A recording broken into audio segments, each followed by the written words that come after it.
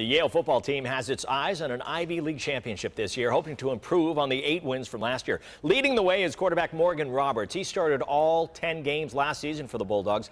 The senior, well, he's going to have to play even better than he did last year. The Yale offense lost a ton of production with the graduation of running back Tyler Varga and wide receivers Dion Randall and Grant Wallace. Roberts says it's time now for other players to step up.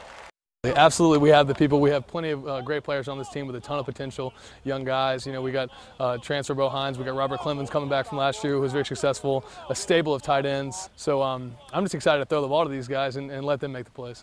Obviously, Morgan, we think, is a very talented guy. And, he's done a great job, you know, on all areas, leadership and execution on the field. So we're excited about seeing him grow. All right, they're going to play their first game of the season tomorrow up at Colgate. So they start this season on the road, and we'll get a chance to see the new guys and how they're filling it.